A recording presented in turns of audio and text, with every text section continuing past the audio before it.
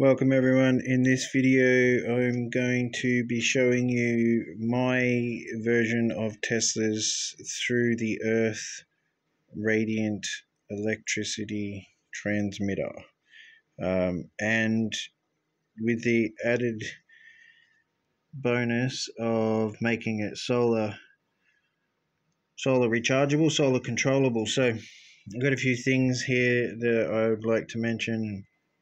And why would this be even something that you consider? Because you can run two 40-volt lights, or with modifications to the secondary coil, you can run one 10-volt light. So it would probably just burn it out with the current setup.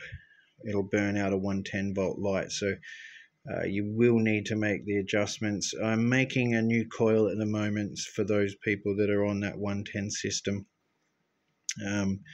As a lot of my viewers are in that position, so make sure that I accommodate for everyone. So that light there is a 5 or 4 watt LED.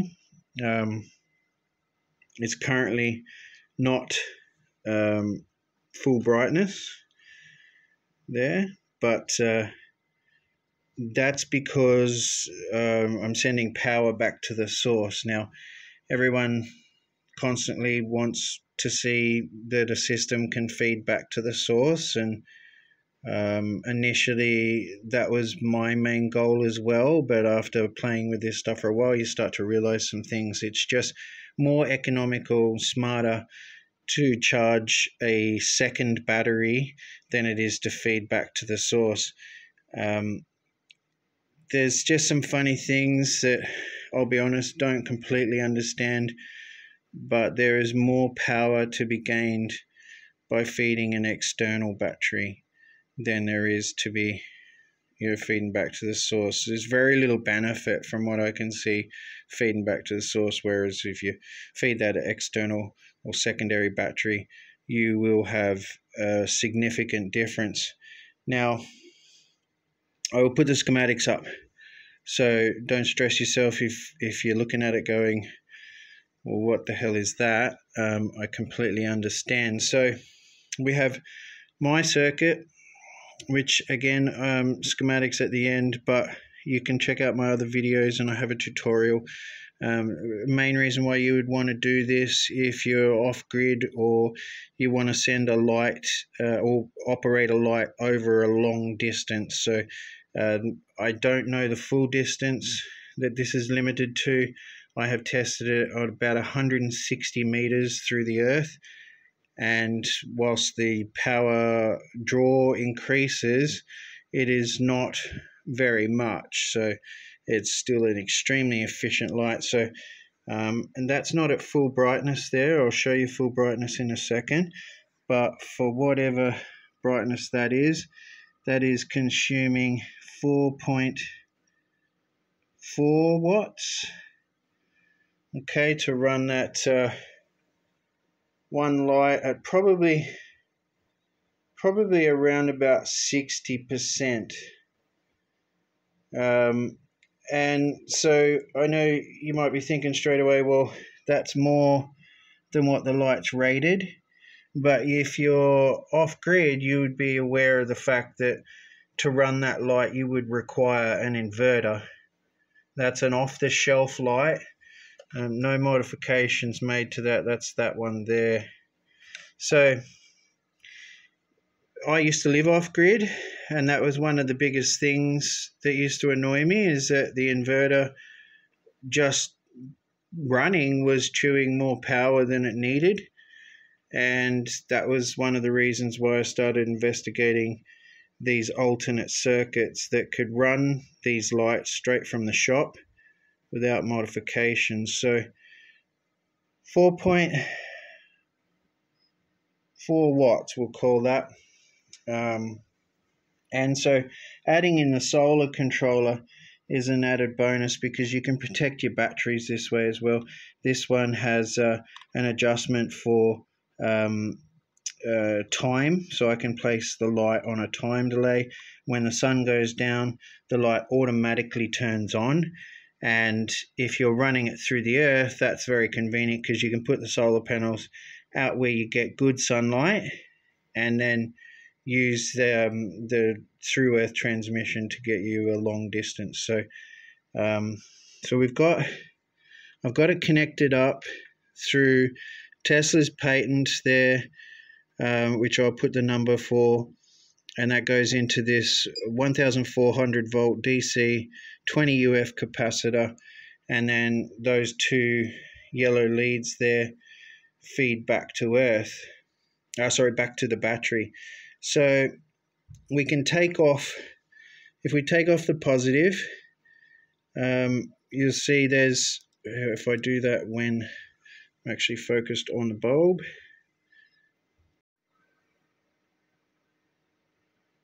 so if I remove the positive that comes from the capacitor, again refer to the schematics, then we'll see a small increase in brightness, not a lot, and it's definitely not at 100% brightness.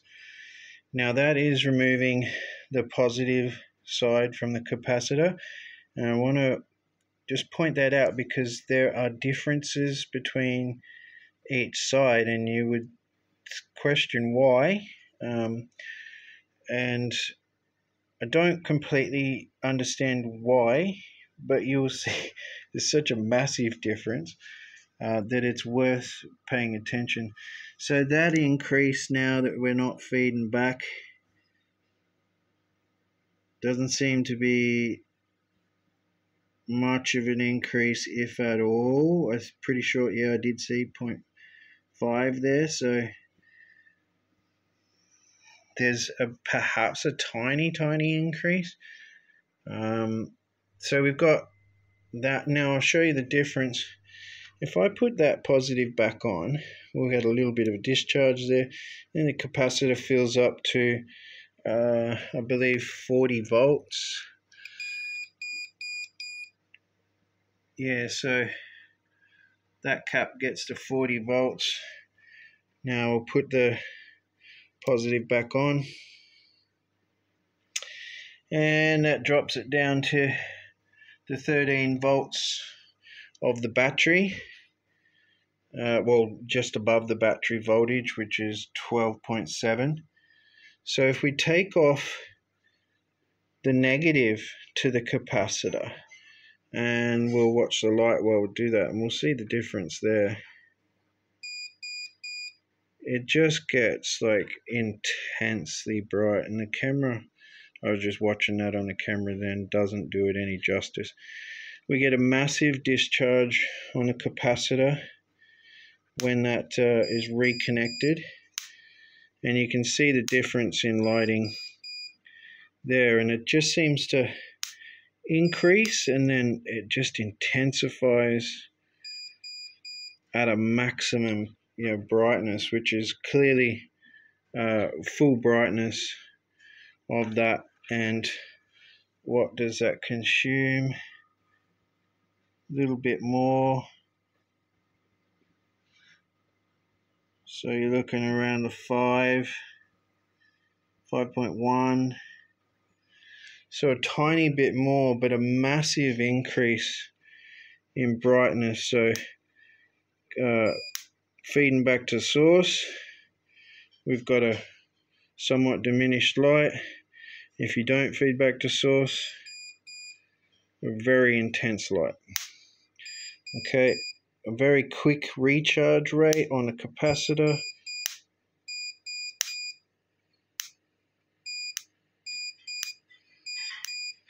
Right, now why is that? In my opinion, it's because of earth number 2. Earth number 2, in relation to my circuit, facilitates the through earth transmission.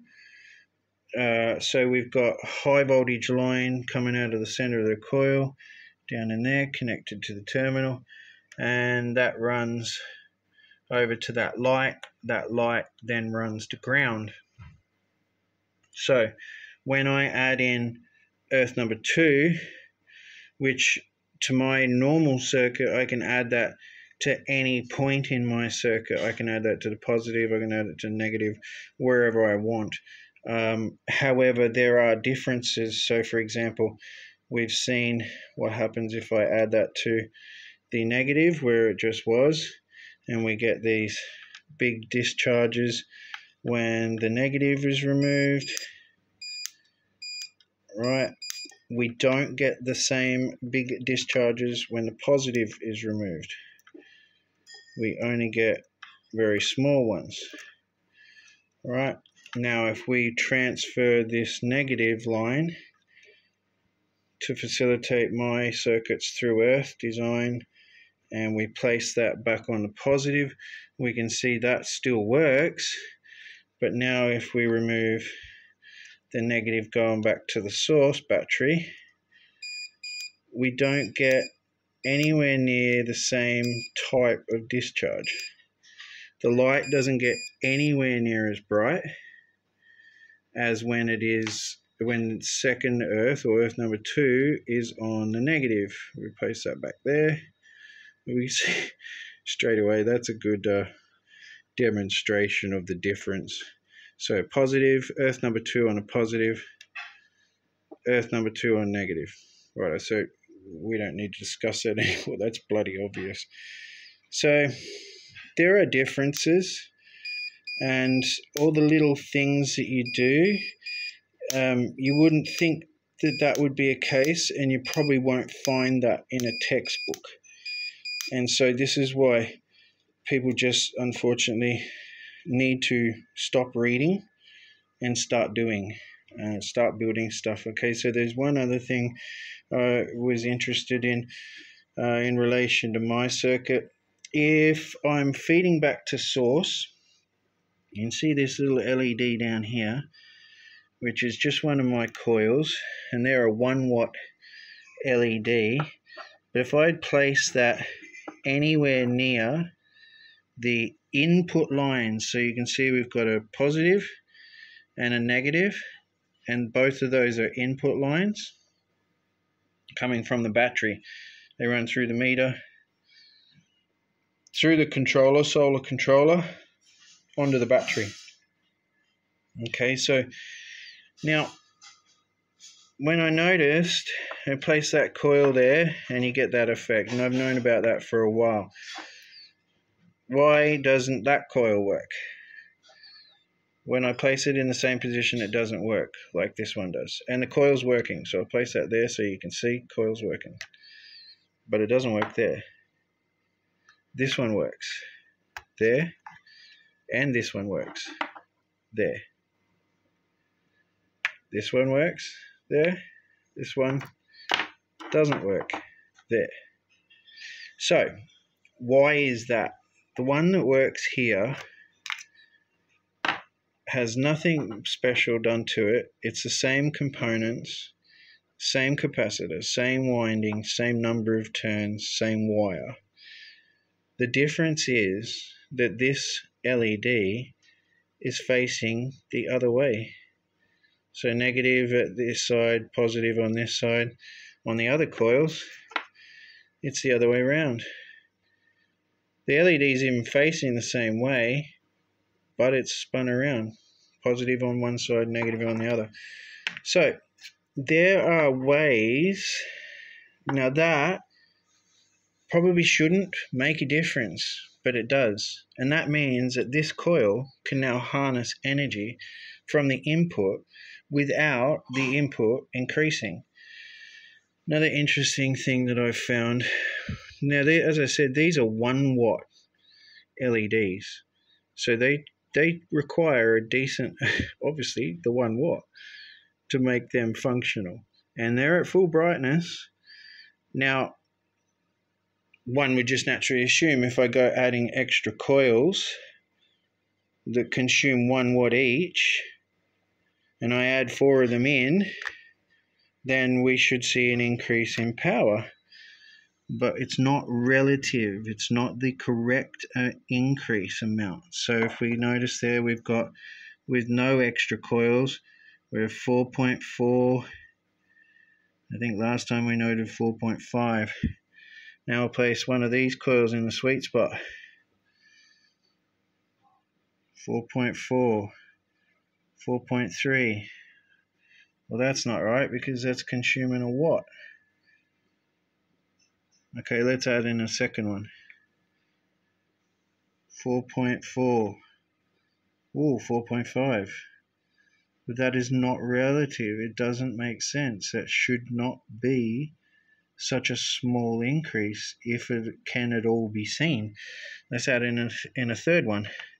So now we've got 3 extra watts being pulled from the system. They're all full brightness. All right. 3 extra watts. And not a relative increase. Let's go 4 watts. Let's move this one around. Put an extra one there. Now we've got 4 watts drawing from that coil. And what's our increase there? Yeah, I think people were lied to, and I think this is why they don't teach this stuff. Because maybe you should just go and work your ass off to get that. And maybe they don't want you to know. But anyway, that's just interesting stuff. Thanks for watching. Please like, share, subscribe. It's very important that you show someone this. Even if you don't understand it, be the bigger person. Show the person who does understand it. Maybe we can get somewhere together. Thanks for watching. Have a nice day.